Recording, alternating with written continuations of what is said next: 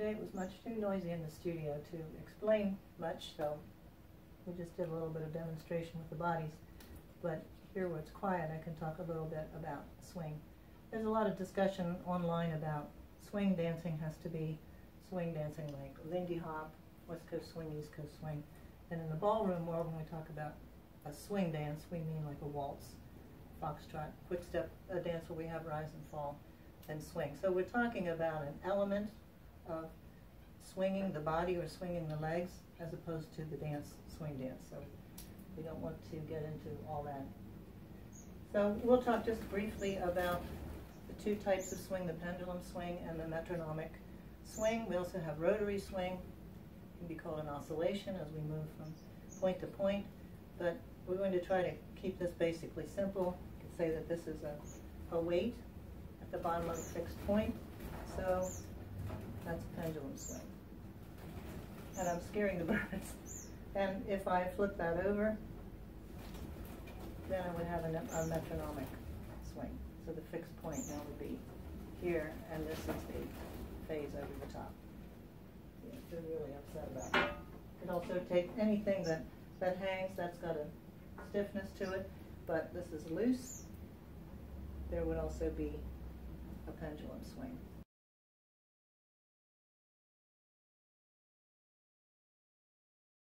So the exercise we'll do is just very simply rocking the weight back and forth in the feet.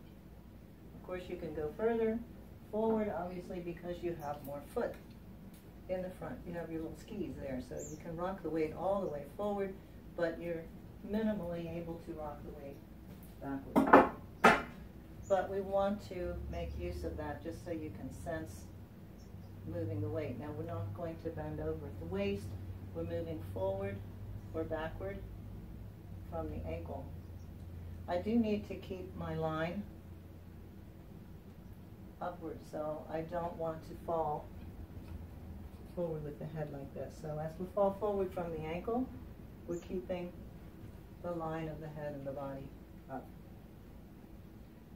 But it's actually this metronomic swing where the release of body weight from the ankle, from the floor, that gets us moving in a walk action. Walking has been described as falling from the center of gravity, weight moving forward, and then the swing of the leg. So we also have leg swing. We also have arm swing.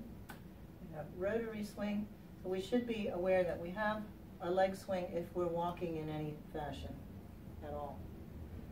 But when we're referring to swing and swing dances here, we're talking about whether we're going to use the metronomic swing or the pendulum swing or a combination of the two of them. So just practicing on the prep step to do what we call releasing the weight or releasing the swing.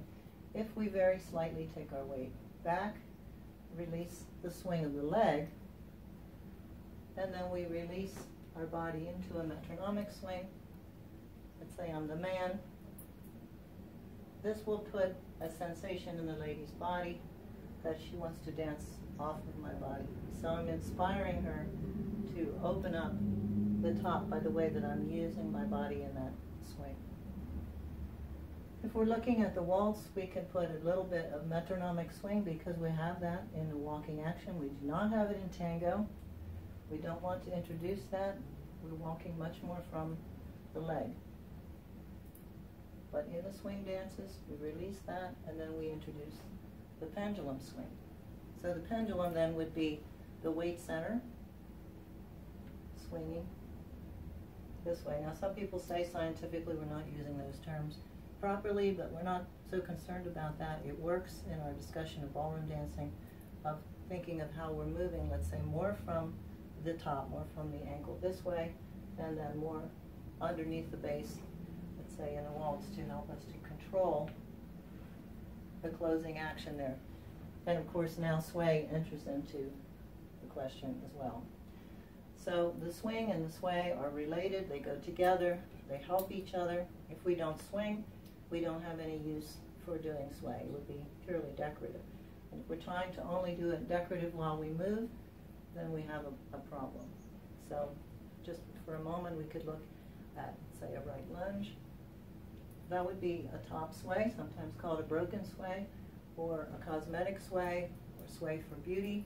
I'm not using this to manage my swing. If I'm dancing the natural turn and waltz, then I'm using the sway to manage the swing. If I don't swing, then I should not be doing much sway. I don't have a reason for it. So when we see sometimes beginners dancing and putting in something that I think they see, then you have a problem. You have no movement, you have small steps, no swing, there should not be sway. So they're very much tied together, but not exactly the same thing.